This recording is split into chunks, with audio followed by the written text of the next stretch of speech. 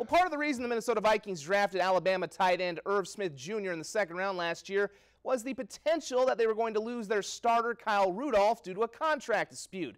Instead, Rudolph ended up signing an extension with the Vikings, which could mean double trouble for opposing defenses this year. The 6'2 Smith Jr. caught 44 passes for 710 yards and 7 touchdowns in college at Alabama last year. Rudolph, meanwhile, continued to be a reliable target, catching 64 passes for 634 yards and 4 scores in his 8th season with the Vikings.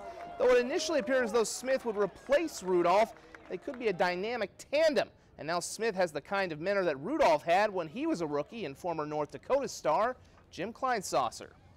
Jim was such a mentor to me in terms of trying to teach me not only how to be a pro in this building, but how to be a professional off the field as well. And, you know, as a veteran now on this team, that's what I try to pass down. Yeah, you know, Kyle, he's been a Pro Bowler, one of the top tight ends in the league. So, you know, just trying to learn from him, get in his hip pocket, and just watch the things that he does and, you know, help me implement to my game.